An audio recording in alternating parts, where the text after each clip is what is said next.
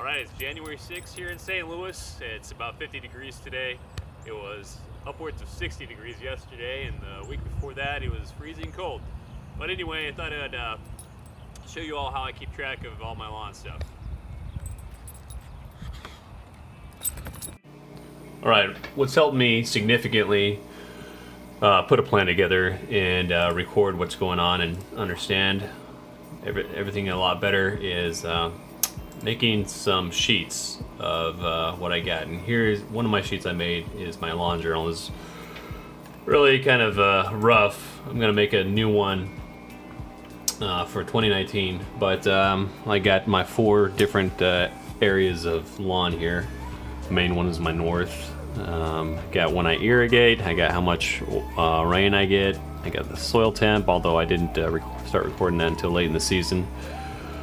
The high temperature of the day, the dew point average. And I have some other things here, like my video posts and costs, which I didn't keep up on that, and notes. So I mean, this really helps significantly. And here I got each time I do something in the lawn, like green means a green fill color is mow. So everything I do is color coded. So I have mow is this dark green. Fertilizer is this lighter green, pre-emergent, post-emergent, insecticide, fungicide. And so here is a fungicide, here's some nitrogen, milo nitrogen. Nitrogen, so it looks like there's probably some urea, here's some phosphorus, insecticide, sulfuron, the ZX. So here in the summertime, obviously didn't do very much. And then where's my fall blitz? There you can see my fall blitz. I did some sort of spoon feeding here every week. I added some stuff, and yeah. So yeah, forgot to mention that. So here my second time mowing, third time mowing, and I actually labeled it. And so far this season, I think I've got like 72 times mowing. I mowed yesterday actually, but yeah, it's extremely useful. Let me zoom out a little bit here. So you can see here early in the season in April, I just started mowing, and it gets more and more frequent as the temperatures increase. And then I slow down in the summertime here. Huge slowdown here. July 8th through July 26th, I did not mow because I didn't need to.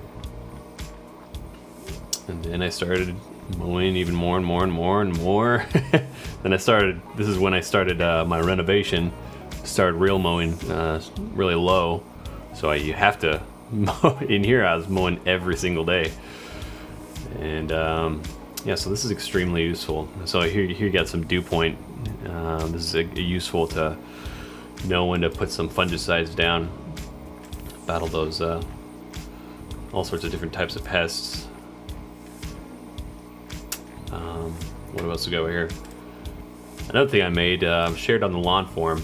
Extremely, if you don't know about the lawn forum, you need to go there and make an account and visit it, because it's hard to do without that.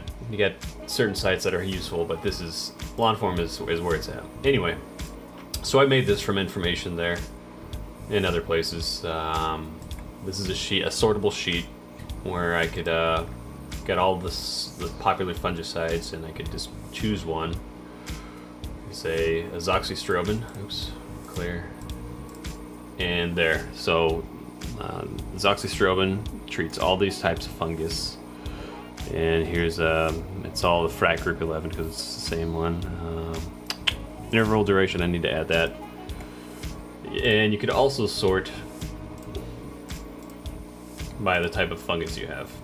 Trick is you need to know what fungus you have, but there you go. So here's brown patch, and here's all fungicides that are going to treat brown patch, and you could actually get a idea of what Frac Group to mix and match for that.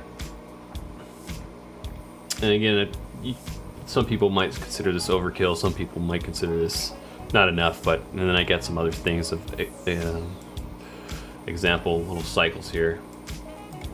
And get some useful sources. So this is one of my better sheets, even though it's not perfect. But here's another one, lawn treatments. I use this one to figure out what is the best value, because I don't like spending too much money, and a lot of times products are way overpriced. This ended up small, but I added and it started to get kind of convoluted, so I need to redo this too as well. But anyway, so here I got the story where I got it, the brand, label, the chemical, the percent of each respective chemical, and I got the cost per pound of active ingredients. So I multiplied the percentage times the weight of the product, and then I also factor in how much it costs. So I get, so for example, Lowe's Scott Turf Build Starter. You're actually paying $2.25 for the total pounds of active ingredients.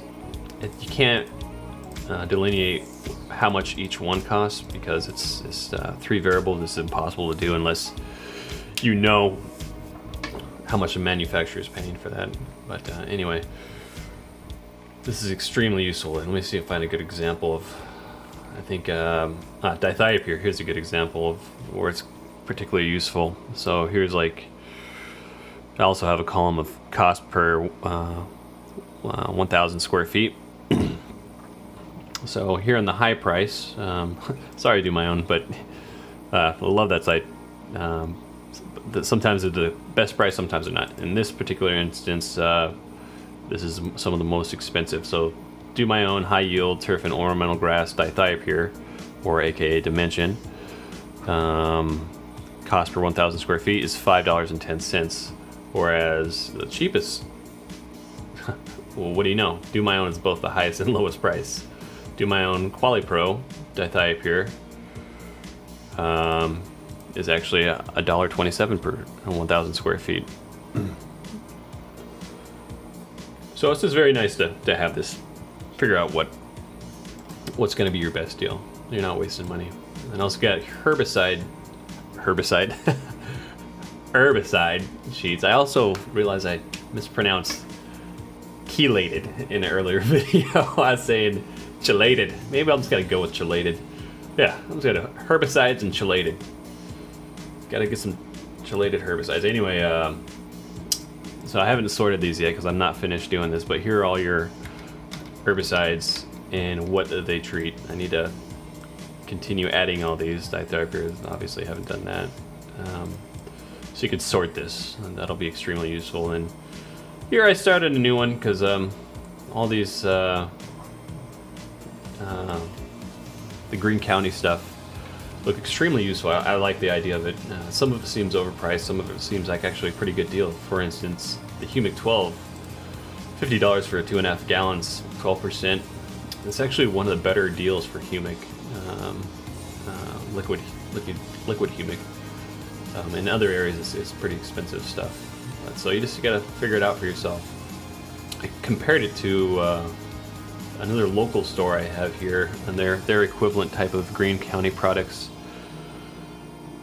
And so it's just all kind of interesting. I'm a much more data visualized on a sheet type of person. It helps me understand it all. So for this year, I'm going to combine all these sheets into one file, and I'm also going to add a water evapotranspiration. Anyway, I'm going to add a sheet for watering here. I'm going to base it off of Pete from the Lawn Forms sheet he shared. Thank you, Pete. Yeah, so if you haven't already, I'd highly recommend at least doing some very rudimentary sheet lawn journal to help you understand your lawn better. Puts it all together. Okay, thanks. All right, well, I thought I'd share that. Again, I highly recommend getting this some type of journal for yourself. And it's January 6th here in St. Louis. Comparison of all the grasses here. Most of them are dormant or very brown. The hell strip is fighting the brown. Staying green, A-Linus. Up here, not nearly as much because it's not the new type of grass like this. Kentucky bluegrass, if you're not aware. Monostand. Up here is miscellaneous different things. All right, thanks for watching. See you next time.